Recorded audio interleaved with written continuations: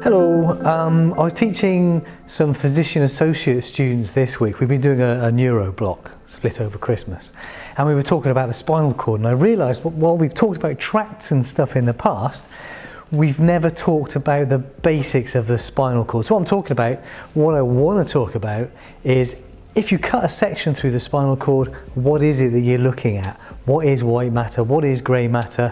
What are those bits of grey matter? And what are those bits of white matter? That's it, right? We've talked about spinal nerve roots in the past. I don't want to talk about the connective tissues. I don't want to talk about the blood supply. There's so much fascinating, well-organised anatomy that I could go on forever. So we'll just look at the fascinating, well-organised anatomy that is the spinal cord, all right?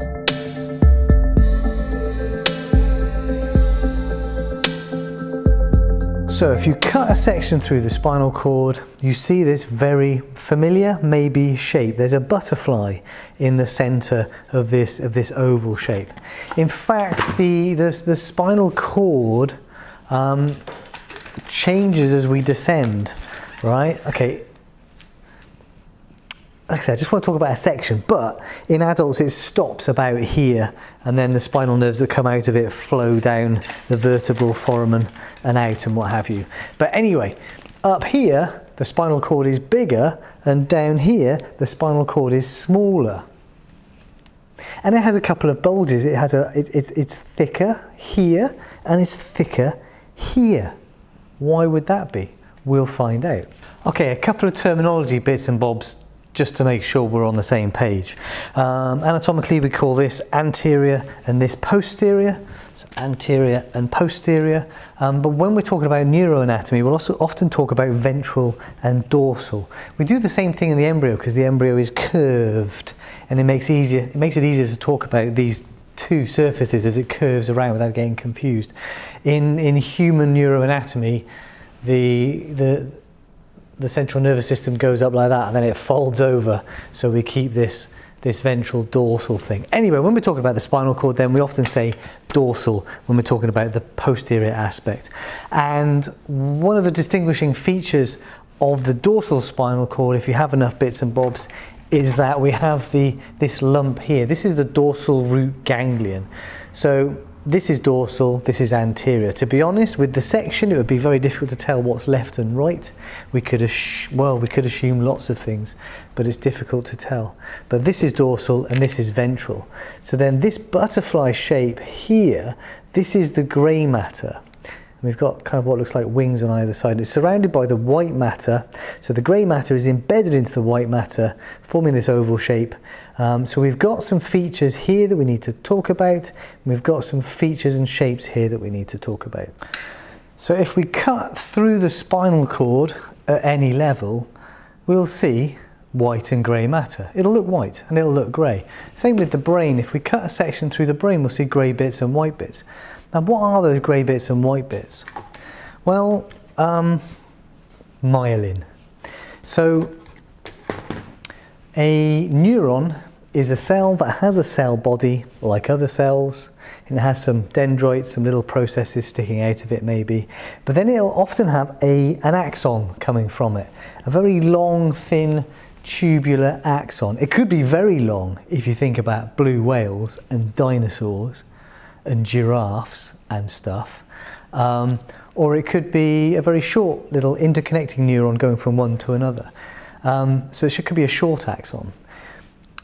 But if the axon is travelling a long way, and if that axon is conveying an action potential, an electrical impulse, that action potential can be conveyed more quickly if the axon is insulated. What's the body's insulator? Fat. So an axon travelling a long way will be surrounded by Schwann cells making fat called myelin, which looks white. So when you're looking at white matter, you're looking at bundles of axons. You're not looking at the nerve cell bodies, you're looking at their axons that are being sent some distance. So whether we see that in the spinal cord or in the brain, so if you look at a section in the brain and you see a white section, that means there are neurons running from one place to another, not collections of cell bodies. So what's this grey matter then? Well, Grey matter is typically the cell bodies of the neuron that the axon's coming from. And the other thing to consider is that if you want to make a connection between neurons, then you don't want any insulator there, do you? You don't want any fat. So where we see grey matter, we're also seeing connections between the axon of one neuron meeting often the cell body of another neuron. So this is where we're seeing synapses, this is where we're seeing connections, and that's an important idea. Both of those things are important ideas. So the grey matter in the spinal cord is where we're seeing nerve cell bodies and we're seeing connections. And it's the same up in the brain. If you see grey matter, this is where neurons are starting from, which is where their cell bodies are from. These are usually the bits of interest. So when we look at a section through the spinal cord, when we're looking at the white matter, we're seeing neurons coming down from the brain, running down the spinal cord.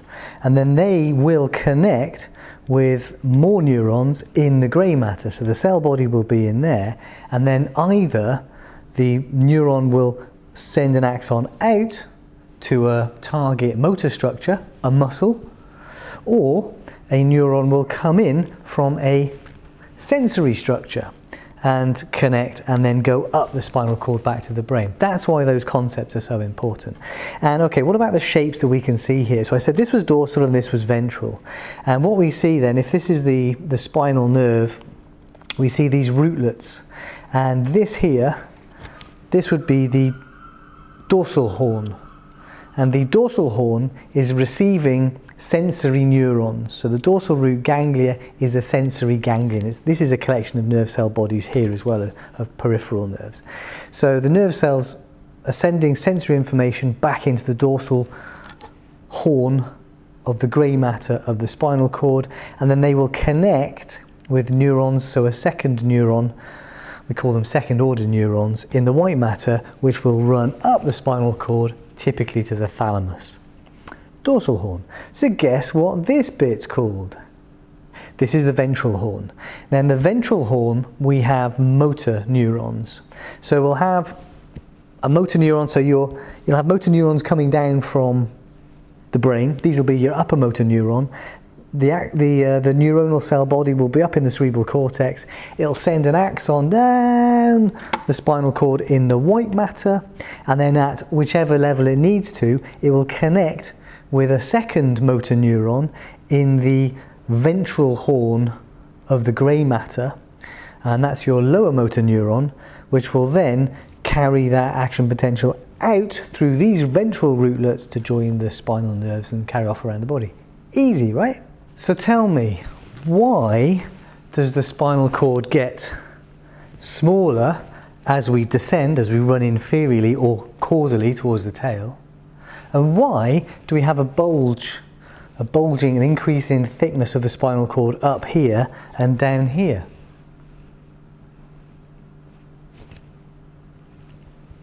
If the white matter is made up of neurons running up and down the spinal cord and meeting with another neuron which is then going to run out of the spinal cord, you're going to have lots of those neurons running up and down the spinal cord up here, but as we get more caudal, as we run inferiorly, most of those neurons have met another neuron and done their job.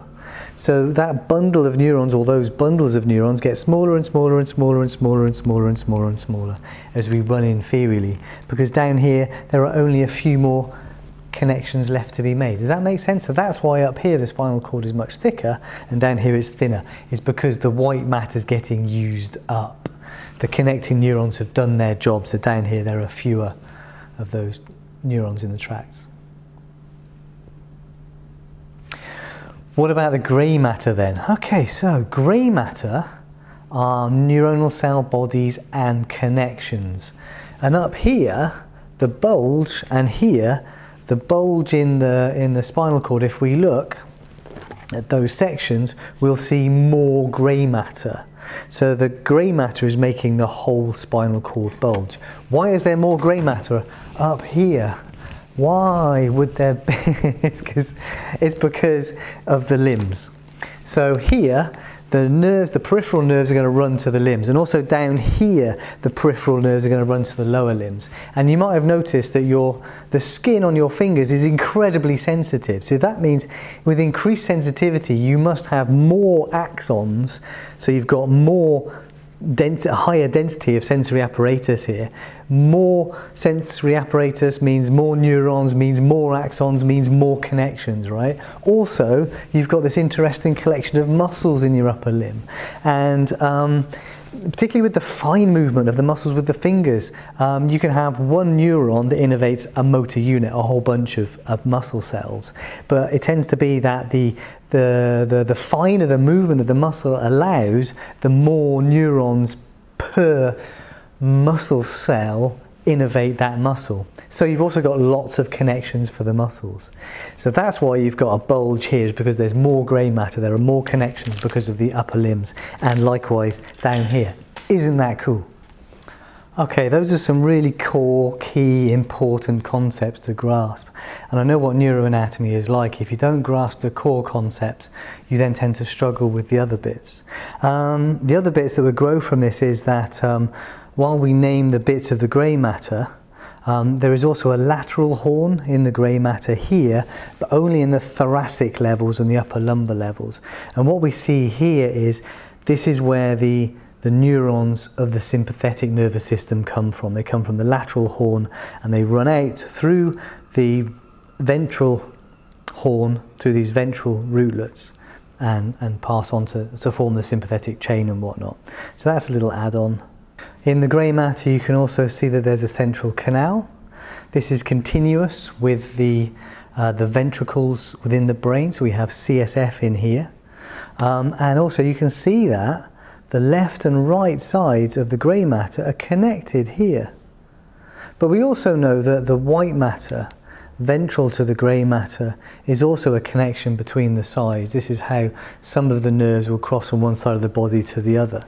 And this gets called the ventral white commissure being a connection. And this grey connection then between the two sides might get called the grey commissure.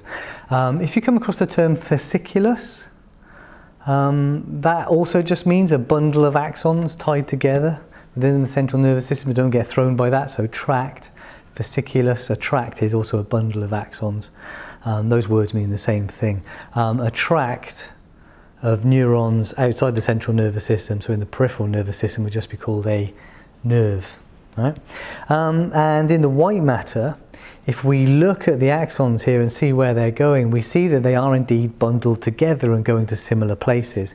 And I won't go into too much detail now, maybe a little bit of labelling, but we see this region here, these are the dorsal columns, and we can see those being described as layers as well, but dorsal columns is often enough.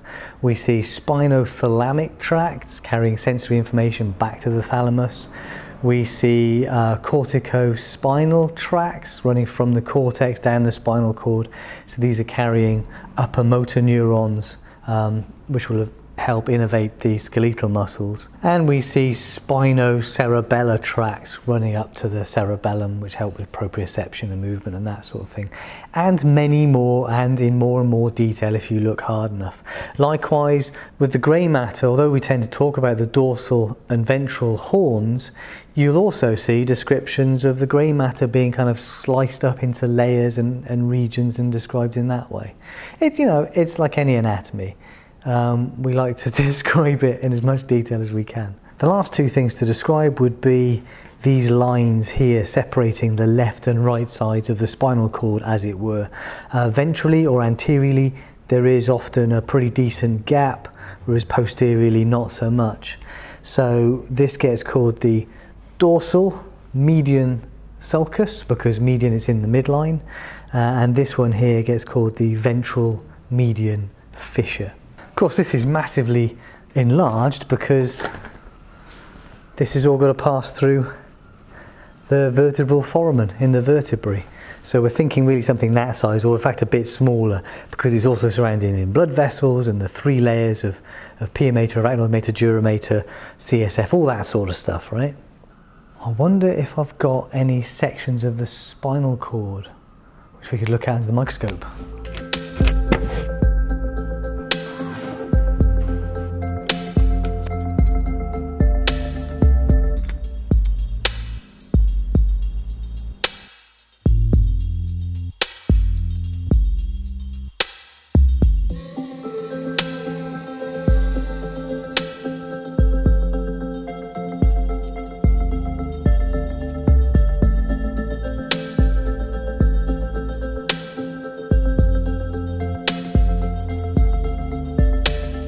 Okay, there you go then. Hopefully that was useful. Maybe it was brief, kind of doubt it.